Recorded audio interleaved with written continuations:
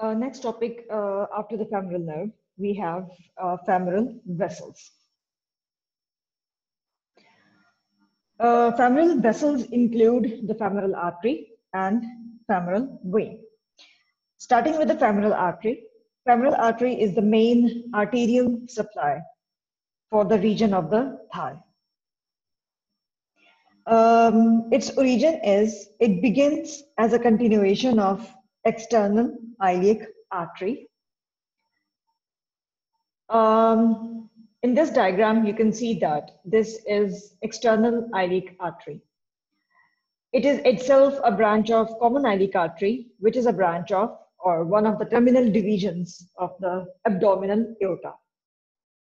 So external iliac artery, when it passes beneath the inguinal ligament at mid-inguinal point. Now, what is mid-inguinal point? Mid-inguinal point is the point taken midway between anterior superior iliac spine and pubic symphysis here. Anterior superior iliac spine and pubic symphysis. This is called the mid-inguinal point. It is different from the midpoint of inguinal ligament, which is the midpoint taken in the middle of inguinal ligament between its attachments at anterior superior iliac spine and pubic tubercle. Whereas the mid-inguinal point is the point taken midway between the anterior superior iliac spine and pubic symphysis. So when the external iliac artery passes beneath the inguinal ligament at mid-inguinal point, it becomes, or it is renamed simply as femoral artery. So the course of femoral artery begins at mid-inguinal point, where external iliac artery becomes femoral artery. It lies on the psoas major tendon. It lies on the psoas major tendon. This is psoas major muscle, and it lies over near its tendon. And this same muscle separates the femoral artery from the underlying capsule of the hip joint. It is also at this point where one can feel the pulsation of the femoral artery, as well as it can be used for catheterization. Here in this diagram, you can see that soon after entering into the thigh, it is enclosed for some distance by a fibrous fascial sheath called femoral sheath. Then it continues to run down over the anterior aspect of the thigh to enter the adductor canal. So here in this diagram, you can see the femoral artery coursing from the femoral triangle and further moving medially, anteromedially in the thigh, so that it finally comes to lie within the adductor canal. This is the canal, region of the adductor canal, and again we shall be covering the topic of adductor canal in detail in upcoming lectures. Also, when it reaches the adductor canal, femoral artery lies deep to sartorius muscle. Here you can see the cut end of the sartorius. And this is the remaining cut end of the sartorius. Sartorius covers the femoral artery when it comes to lie in the adductor canal. This is all about the course of the femoral artery. Femoral artery reaches the adductor hiatus, where it continues in the back of the knee joint as popliteal artery. After it passes through the adductor hiatus and enters the popliteal region at the back of the knee joint, where it again changes its name to popliteal artery. Branches of the femoral artery include some superficial branches and some deep branches. So, four of its branches, they arise from the proximal part of femoral artery, its anterior aspect,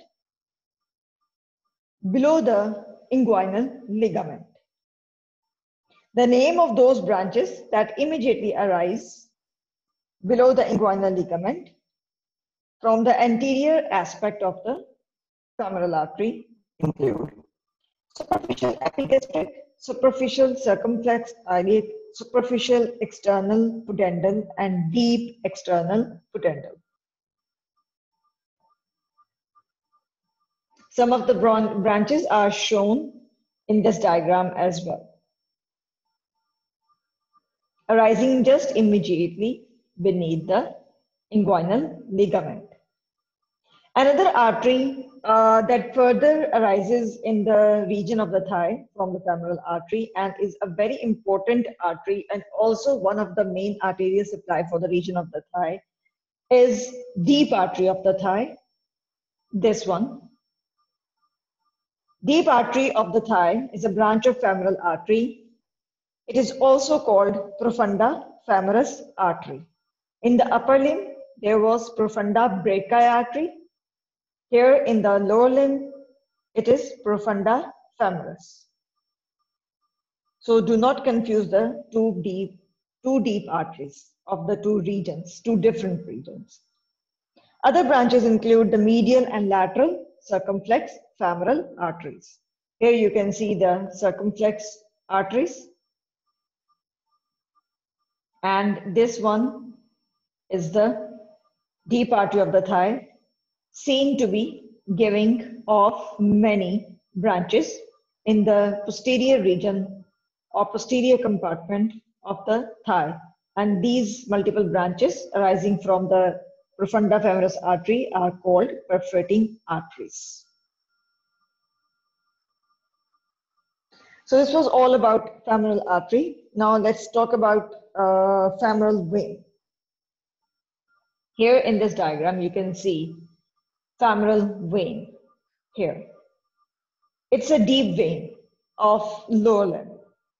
Why I mentioned deep? Because we have a superficial set of veins in the lower limb as well.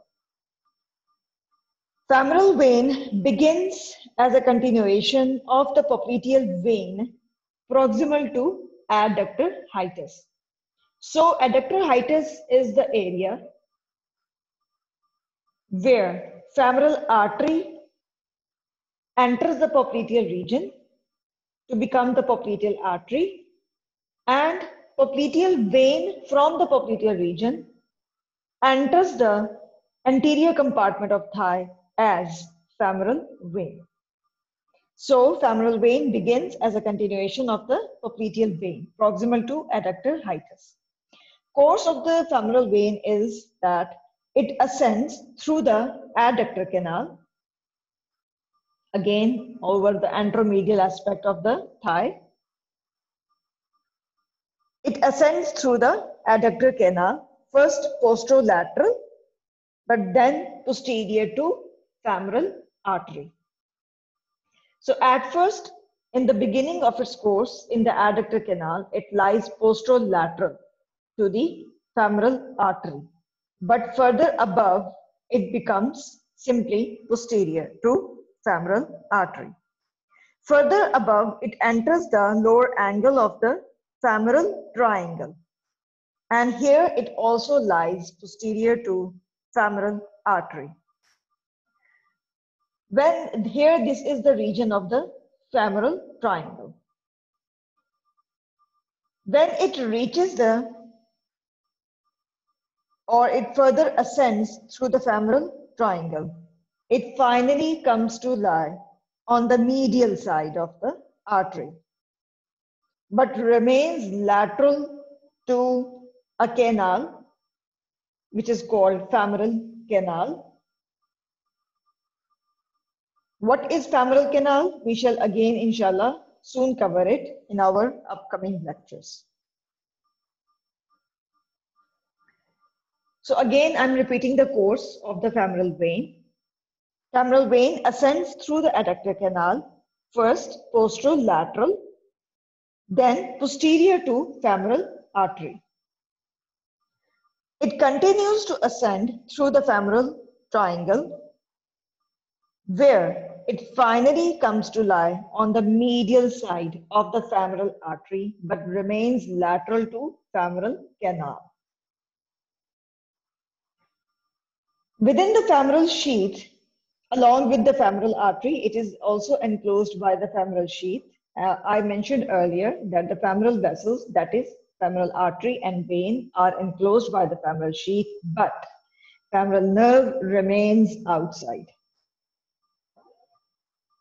Here in this diagram, you can also see this is the femoral sheath enclosing the femoral vessels, but femoral nerve remains outside the femoral sheath. So within the femoral sheath, femoral vein passes under the inguinal ligament and continues as external iliac vein.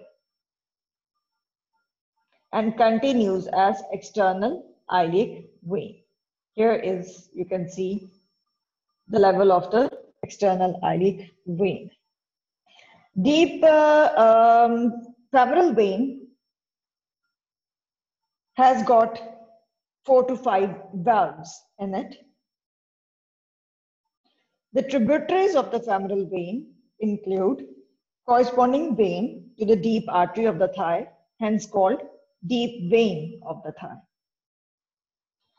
Second tributary, very important tributary, is great saphenous vein, and third tributary is popliteal vein itself.